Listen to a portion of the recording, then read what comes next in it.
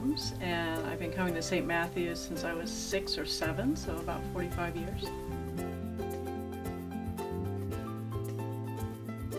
St. Matthew's is really a family for me. I know a lot of people here who knew me when I was that age, 6 or 7. Plus I met a lot of new people who I consider family, and I continue to meet new people here at St. Matthew's and be supported by people, and I'm able to support other people as well.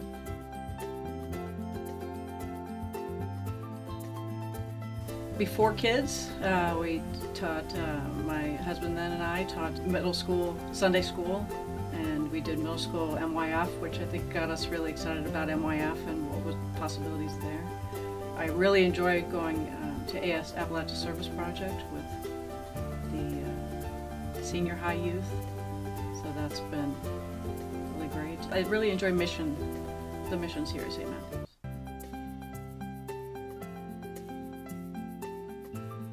St. Matthew's has brought me closer to Christ in the things that I do, because I've had to consider about how to serve others, how to develop relationships with other people in different parts of the world, in different parts of the United States, in different areas, in different, at different levels of life.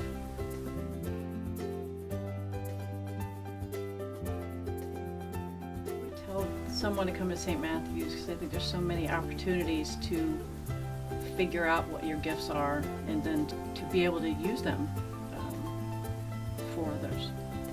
And you also get a chance to use them, and maybe that's not the gift that you want to share, and you get to try again, and you're still supported by the St. Matthew's family.